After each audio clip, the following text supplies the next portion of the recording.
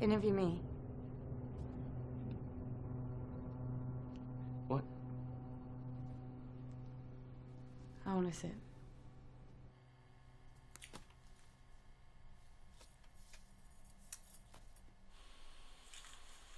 I grew up in a small town in upstate New York.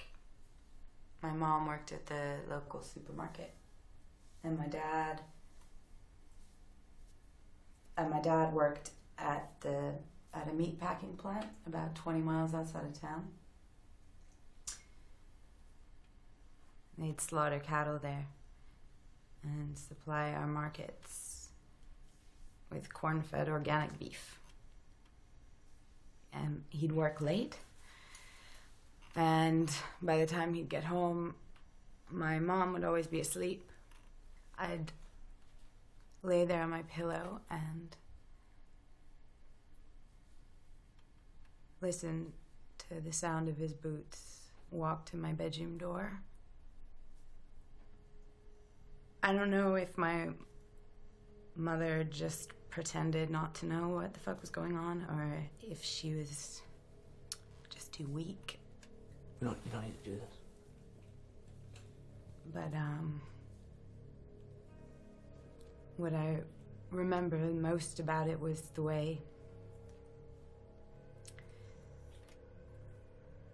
his flesh smelled when he'd come home from work.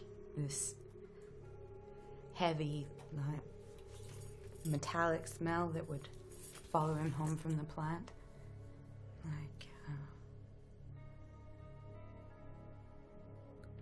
warm blood on the grass. Cold fat in the freezers.